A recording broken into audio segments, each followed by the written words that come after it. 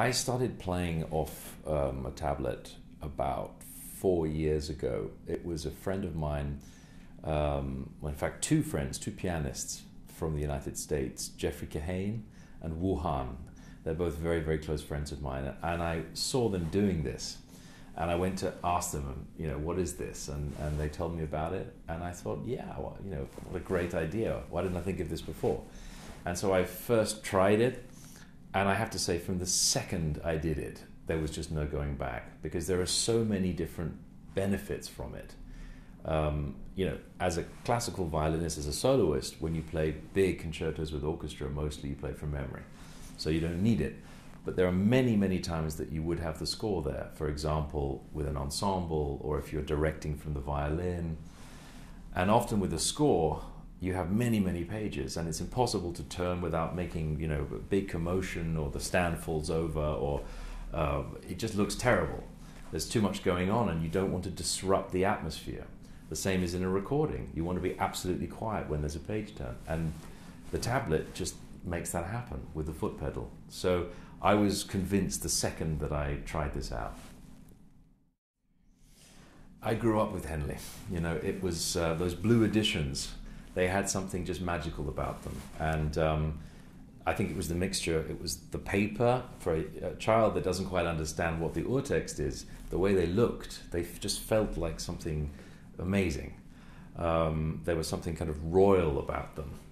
And then, of course, when you become a musician, you start to learn and study, and you realize what urtext means. You look at the seriousness with which Henle devotes itself to the catalogue, and every single dot and note and slur and line and bowing is a science unto itself.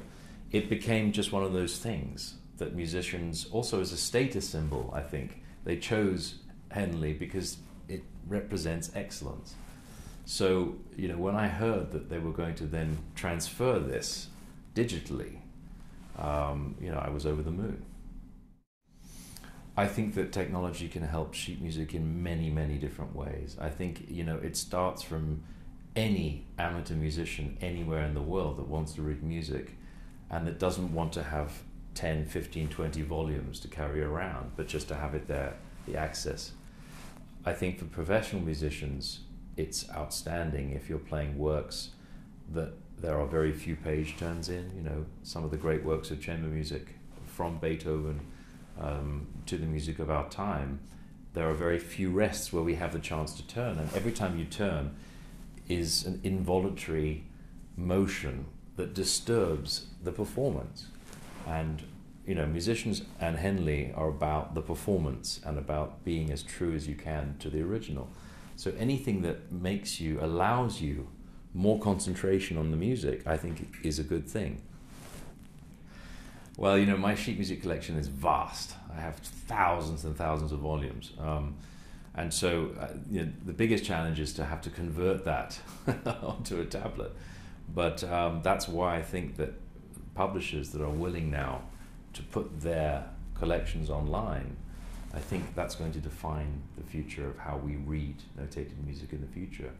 And that Henle has invested so much time and energy into doing their very specific catalogue this way is a brilliant idea. Also, what I find so interesting, there are many great musicologists and musicians who made their own versions of particular pieces. Some great violinists who gave their fingerings. But you always had one version because you had the analog version. Now with the Henle app, you're able to take from the various versions and create your own. And that's something I think that is revolutionary, because you're able at one click to see what other people, how they approach this piece of music. So therefore, while you're learning it, you have all of this at your fingertips without having to pick up 5, 6 different pieces of music. So for the learning experience for students and for professionals alike, I think it's an amazing chance to get back to the source.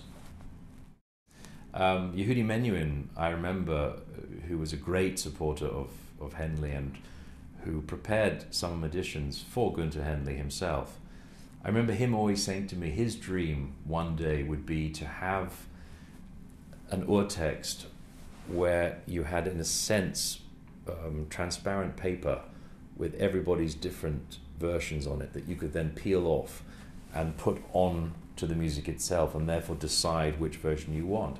What Henle has done is in fact that. It's a digital version of that, except of course it's much more focused, because you can choose exactly which fingering, which bowing, which articulation you want from which edition, and create your own. Plus you can annotate what you want to do. So it changes the whole way that a musician learns and thinks about a piece, and that's very exciting. I think there will always be sheet music, and I think it's probably impossible to convert every piece of sheet music out there. There are certainly people, I think, who will prefer to have that feeling of turning the music, the same way that there are people that prefer to turn the pages of a book. And I think one's going to have to respect that. But I think there are many, many young musicians out there who have now been convinced, and I know at every single concert I have at least 10, 15 people who come and say, how does that work and where can I get this? So I think they will coexist for a long time, and eventually I think in the end most people, just like in many strands of life, will be using things digitally.